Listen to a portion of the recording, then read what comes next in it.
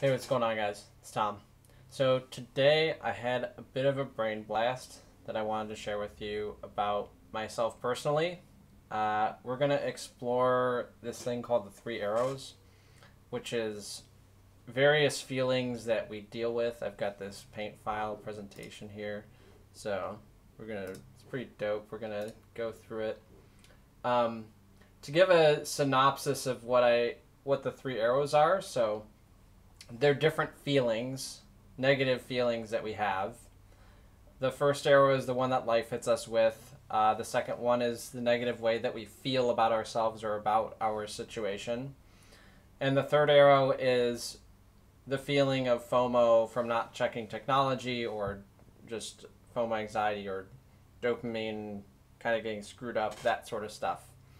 And what technology use can do for us is it can make these feelings go away. So if we have these different emotions, it can like numb ourselves from these feelings. We can have fun. We can be in a place of pleasure. We can have an escape. We can have a place where things are good.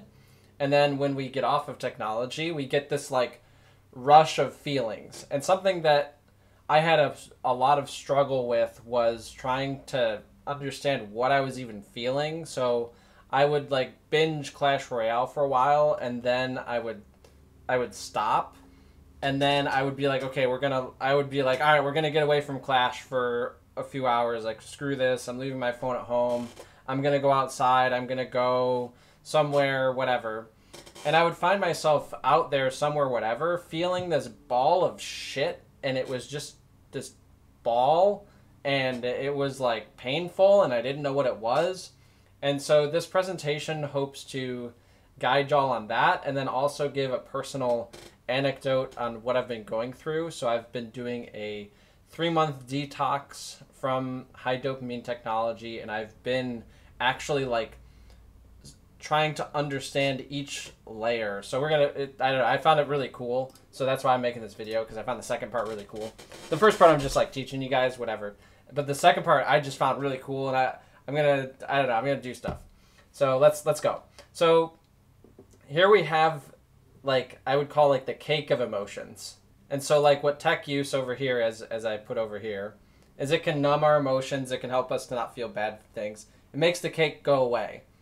But if we learn like which arrow is which, we can start to actually like color the different layers of the cake. So now, like, these are like the sort of three arrows. If we use technology, if we're like engaged in technology, we can make it all go away. And then when we get off of it, we'll like feel this ball of shit, which is like this black shit.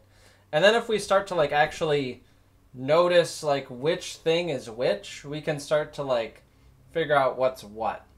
So that's the basic idea of the cake. Now, for me, what I've been going through, so I'm 2 months in to my detox, so I've got a few charts here. So what I've found is that I've been facing each arrow individually.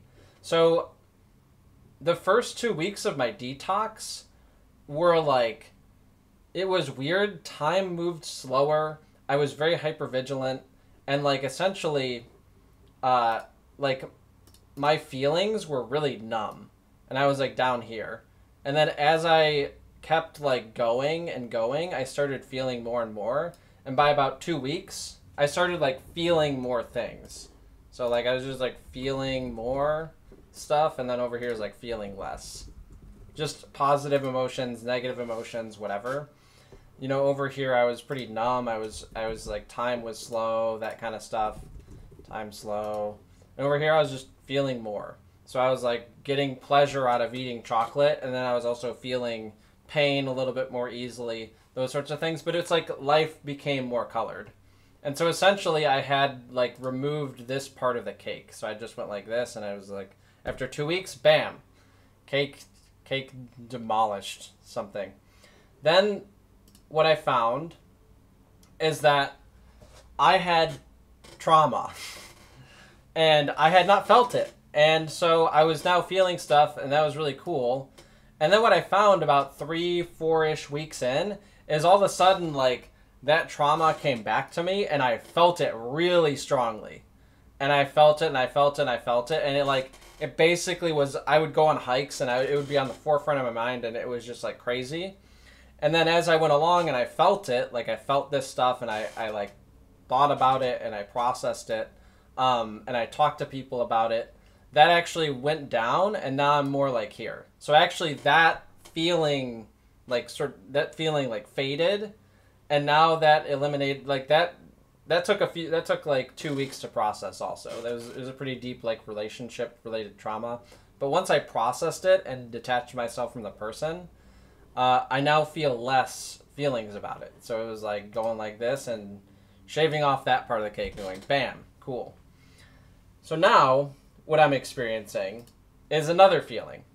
So as I've been, now I'm like, cool, like I don't feel like the pain of that trauma, and I'm living my life and stuff.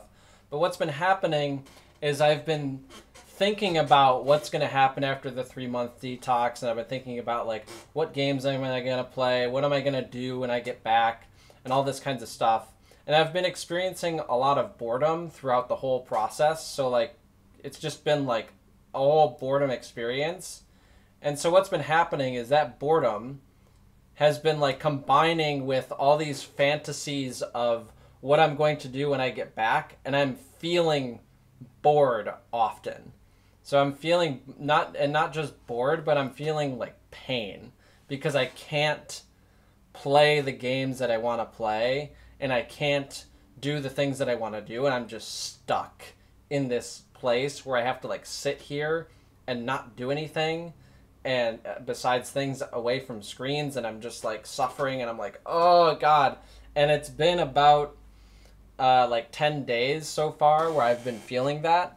And like what happens, what I've been noticing is that like the experience is kind of like this actually. So like every day it's like I'll be okay. Actually, it's kind of more like this. It's like it'll go like down, and then like for a few hours I'll be like chilling, and I'll be fine, and I'll be in the present moment, and then I'll like have fantasies, and then I'll be like up here and I'll be like, oh my God, it's so painful.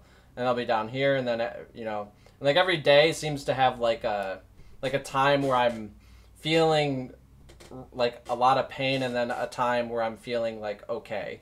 And so that's been the experience so far.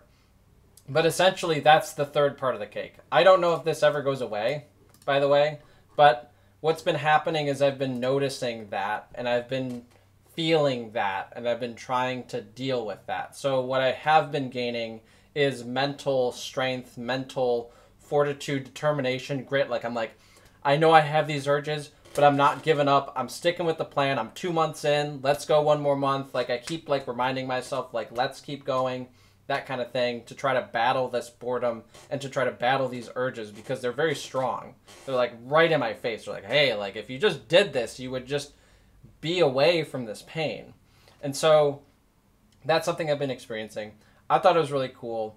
I wanted to present it to you guys because I thought it was cool how I've been on this detox and what I've been learning about myself, and trying to relate it to the 3 arrows, trying to also see it as like a cake where it's like, it sort of like as you tackle each thing, you're removing layers of the cake. And then also that when you're using technology a lot, it makes the cake like one big thing, but it also kind of makes it go away. You're like putting it away for later. So I wanted to share those concepts with you guys. I thought it was cool. And yeah, have a nice day. Have a nice life. GG. I'm going to figure out how to end the video. There's my cursor. Sick. See you guys later.